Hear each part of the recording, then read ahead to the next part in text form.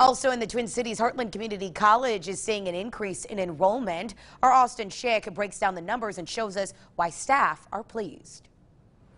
Overall enrollment is up 2% from 2021 for Heartland Community College's fall semester. We're bouncing back quicker than we thought we would. For the 2022 fall semester, nearly 4,500 students are enrolled at the college, including a 6% increase in new student enrollment. We've developed some programs in agriculture. We've developed some programs in advanced manufacturing that are attracting students to the college. And of course, we've always had very strong health care programs at the college. Vice President of Enrollment Services, Sarah Dealhunt, says she's most impressed with the increasing number of minority students, up 13% from last year. Minority student enrollment now accounts for 30% of the college's enrollment, which is a goal that we had set to hit by 2024. So we're early, and we're going to have to probably adjust that goal.